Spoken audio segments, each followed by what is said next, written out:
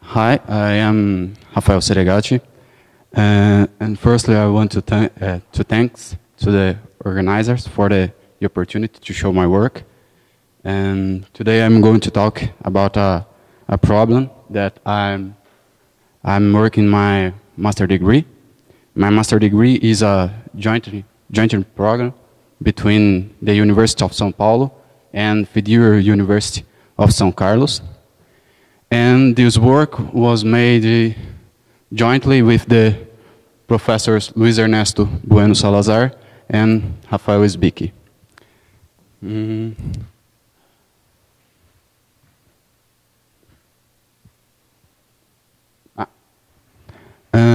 I want thanks to CAPES and FAPESP for the financial support too. First I will introduce the problem, and then I will define our index and provide a motivation for it. Then I will introduce the Dirichlet process necessary to the simulation study and do an application too, and conclude the work. The problem is one basic problem. One basic problem in statistics is to test the difference between two groups. For example, a group that received a placebo and a group that received a drug. And this problem is known in the literature as the two-sample problem. It's a common problem in statistics. Unfortunately, very few attempts of attacking this problem from a Bayesian nonparametric perspective exist. And to test the equality of the two populations, we propose a nonparametric Bayesian evidence index that consists in a posterior weighted mean of the distance between the populations. Now, assume that two independent samples are drawn for both populations. Our aim is to test the new hypothesis 8.0, the populations are equal, against the alternative hypothesis 8.1, the populations are different. What is equivalent to the hypothesis 8.0, the distance between the populations is 0, against the alternative hypothesis 8.1, the distance between the populations is greater than 0. Our proposal is to measure the evidence against the hypothesis A0 by the following index, given in expression 1.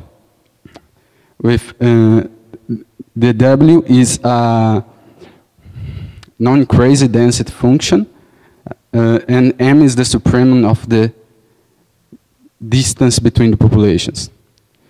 Note here that the distance between the populations is a parameter. Here is a parameter. Now I will motivate why we define the index as expression 1. One way to test if the two populations are equal is to set a positive epsilon and compute the distance between the populations. And if the distance between the populations is greater than this epsilon, we say that the populations is different. And if it's smaller than this epsilon, we say that the populations are equal. And suppose that that positive epsilon value can be considered. And the higher is the posterior probability of the event that the distance between the populations is greater than 0, the higher is the evidence against the hypothesis A0. But in many instances, it might not be clear how to choose appropriately the epsilon value. Then we combine the different evidence values by taking a weight average with respect to epsilon. which leads to the expression 1. From a direct application of Bayes theorem, we can write the expression 1 as an expectation. This expectation is with respect to the probability, the posterior probability Pxy. And this big W is the cumulative density function of the W. We can also motivate our index by decision theory. And if we consider this loss function, the Bayes rule for this problem is reject the hypothesis A0 if and only if our index is greater than a value, a threshold C, where C is given as this ration. Here we have a problem, and one problem is how to choose this threshold C, how to determine this value. Not to proceed, our approach is really general and can't be applied with any non-parametric prior, but to proceed with the simulation study, we need to introduce we choose one non-parametric prior and to proceed with the simulation study. First we have an space 8 and a sigma algebra beta, and we will define and we can define a Dirichlet process on it. And to do this, we need to specify some hyperparameters. One hyperparameter is this G is a Bayes probability, and another hyperparameter is K, the concentration parameter.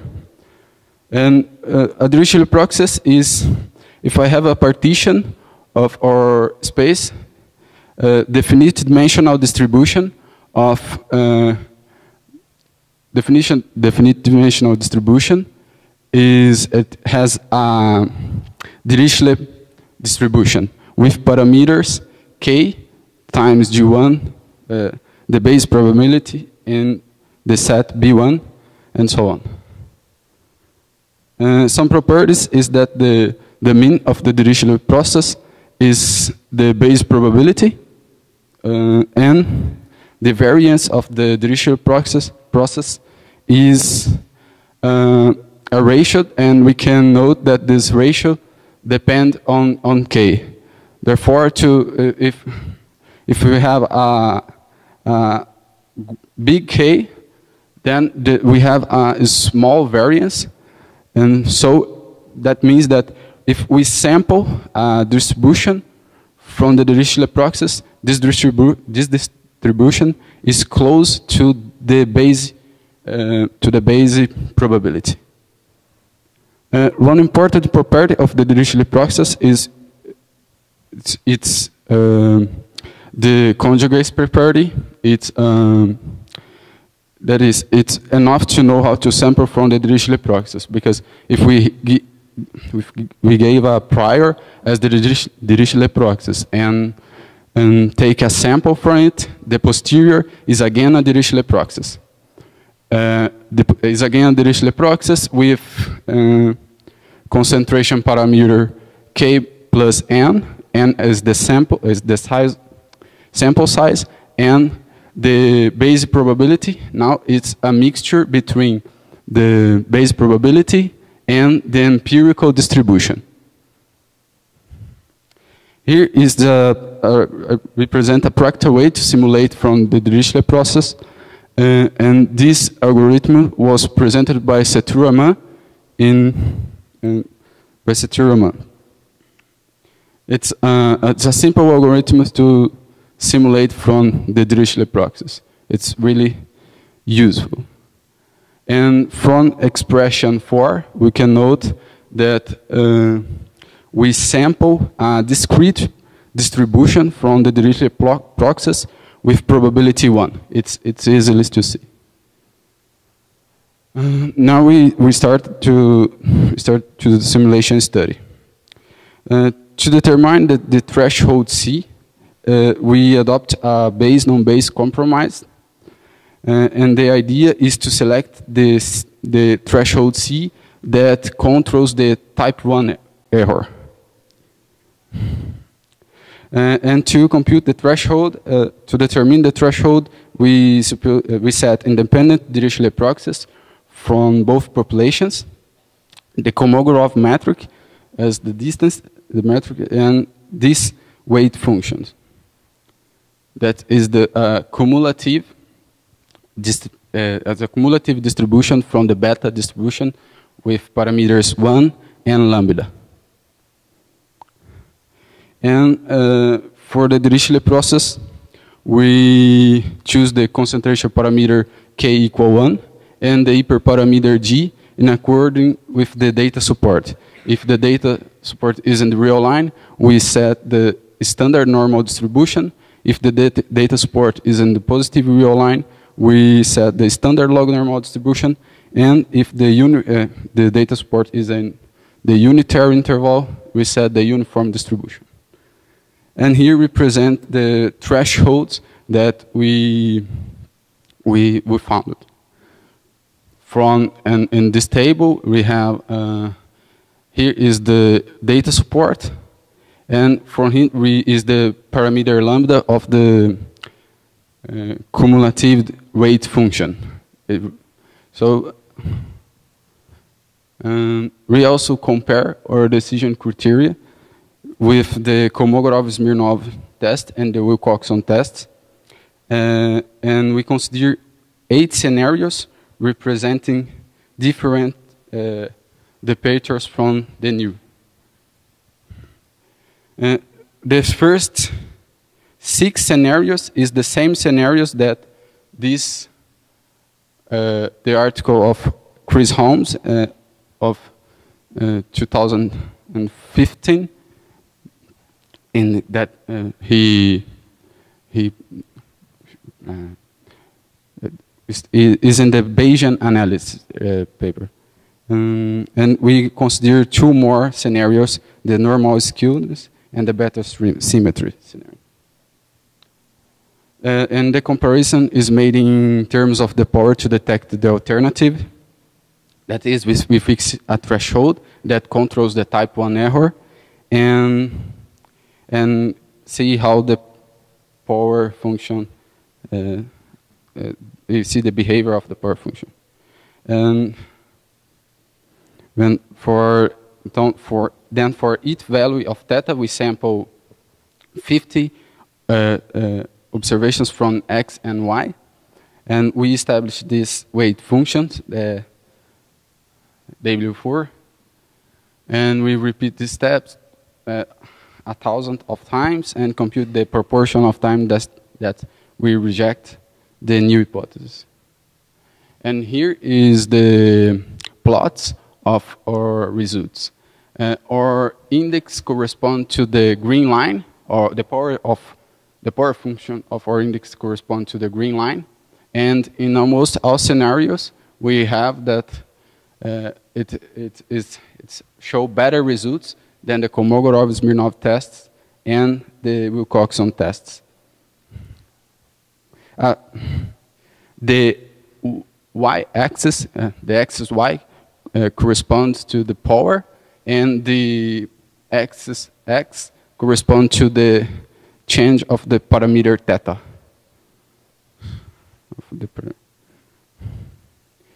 Additionally, we also investigate the constants of the proposed method. That is, we study the power function under the alternative for increasing sample size. And again, our index showed better results than the Kolmogorov-Smirnov test and Wilcoxon tests.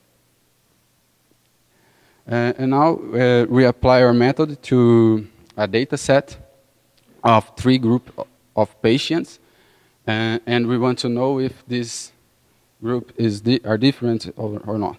And this group was submitted to an exam, a CANCOG. CANCOG is an exam to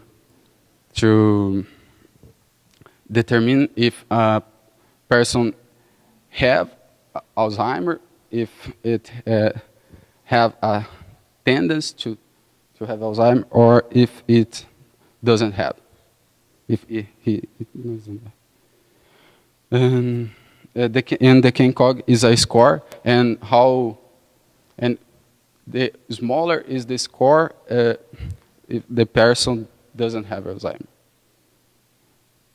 And here is the descriptive analysis. We can note that the persons that have Alzheimer presented smaller results, and the health cognition group, the persons that doesn't have any problems with cognitions, presented bigger results. And well, it's expected that our index present the greater distance between the groups that has health cognition and the group that have Alzheimer's. And we can see it in here. And we can see and we compare if this threshold or these groups are different.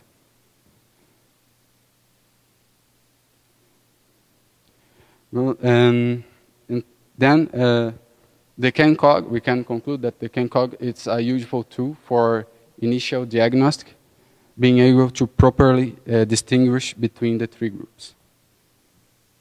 The conclusions are the new index presented better results than the Kolmogorov-Smirnov test and the Wilcoxon tests in the majority of the scenarios considered. Although we have chosen the Dirichlet proxies as our prior for the UNC-node distribution, any non-parametric prior or parametric priors could be used as well. And further research should be investigate the effect of the choice for the metric D and the weight function W on the power performance, and also to try to find theoretical properties, theoretical guarantees about the consistency of the proposed index. Here's some reference. Thanks very much.